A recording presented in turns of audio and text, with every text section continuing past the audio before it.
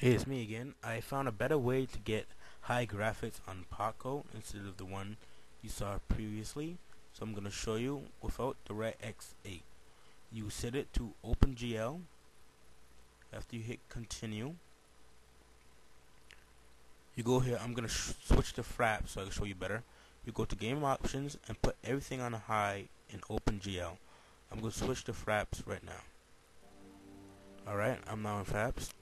So yeah, when you're in the game, OpenGL may be preset to medium, but go to custom and put everything on high and put rendered textures on high.